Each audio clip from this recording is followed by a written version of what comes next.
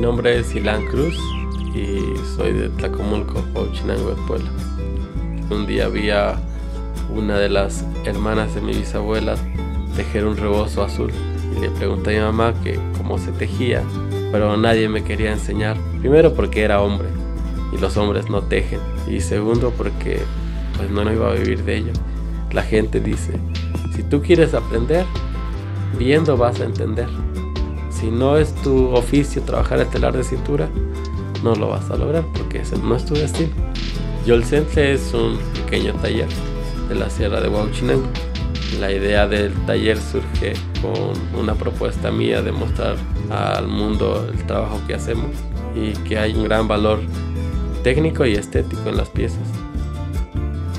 Las piezas de rescate son la vestimenta que utilizaban nuestros abuelos y bisabuelos. Esas son las formas iniciales de las piezas, formatos cuadrados o rectángulos que doblados se vuelven triángulos y plisados se vuelven mangas muy interesantes, pero todo parte de cuadrados y de triángulos.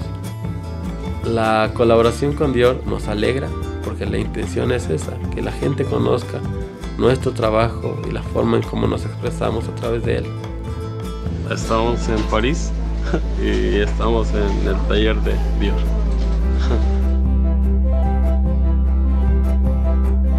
En México hay una tradición textil muy importante que está en el bordado y en el tejido. Hay una de las que les ha llamado la atención, es la nuestra, que se llama pepenado y hilván, que significa contar o escoger puntos sobre la tela.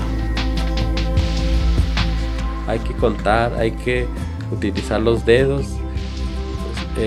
hacer pares, hacer triadas, hacer cuartas, cortar con codos. Todo el cuerpo está inmerso en una pieza.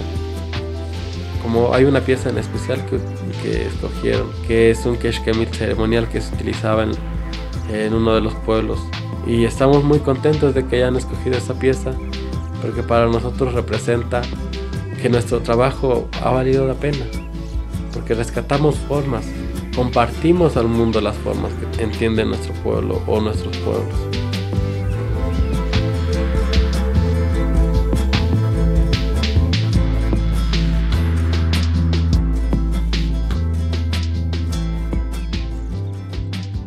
Es muy interesante el trabajo que está haciendo Dior porque no nos está imponiendo formas, sino que está utilizando los elementos que nosotros conocemos y nos está dando el crédito. Todos los que hablamos náhuatl y entendemos el formato de la pieza somos dueños. Todas estas piezas que ves las conoce mi comunidad, las entiende mi comunidad o se usaron en mi comunidad. La persona entiende la blusa, es parte de, es dueño de, es una propiedad colectiva.